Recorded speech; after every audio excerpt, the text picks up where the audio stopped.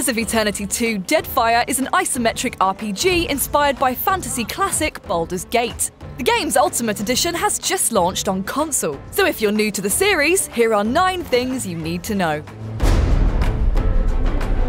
Pillars of Eternity began life on Kickstarter, and the first game raised $3.9 million for its 2015 release. And its 2018 sequel, Deadfire, reached its funding goal within a day. Both were initially PC exclusive, but the first game came to console in 2017, while the recently released Ultimate Edition of Deadfire brought the sequel and all the DLC packs and expansions to Xbox and PlayStation players for the first time.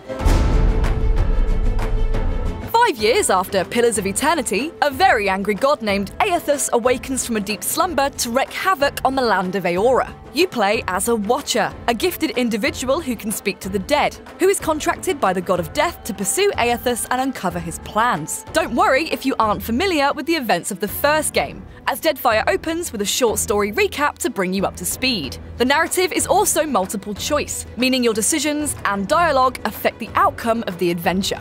Diveros? You will not regret this, Mestre. Captain.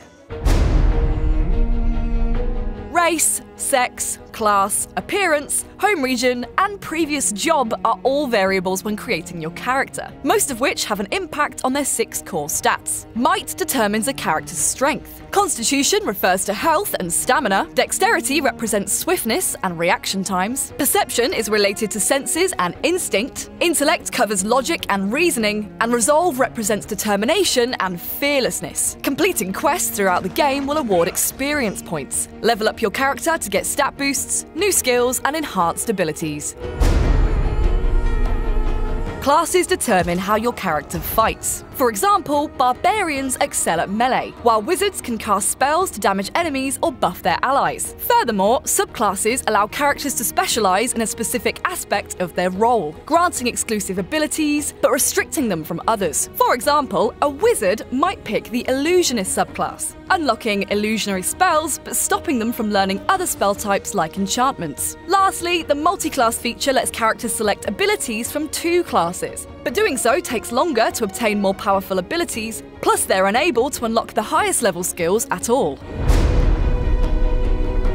Deadfire has 5 levels of difficulty. Story is best for those who prefer narrative progression and an easier combat experience. Relaxed is tailored to RPG newcomers with less challenging enemies. Classic is for seasoned players, and Veteran offers more challenging combat. Finally, Path of the Damned is incredibly punishing, with smarter, more powerful enemies in greater numbers.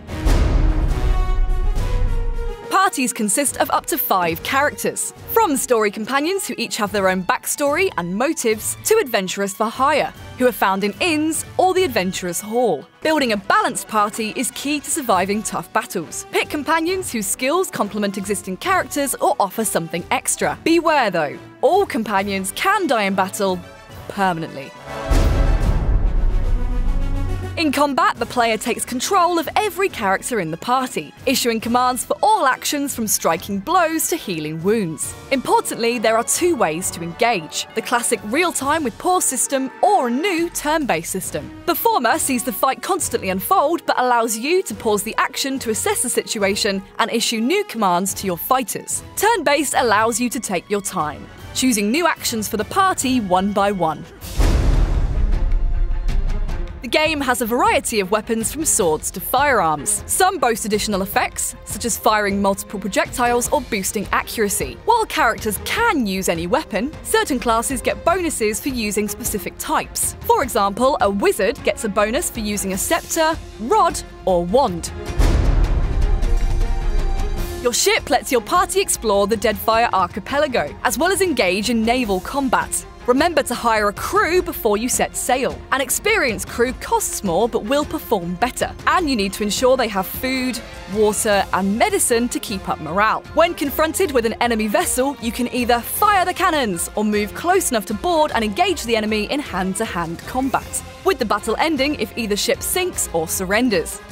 If you can't wait to sail the seas and chase after a rampaging god, Pillars of Eternity 2 Deadfire is out now on Xbox One and PS4, and coming soon to Nintendo Switch. For more on the series, stick with IGN.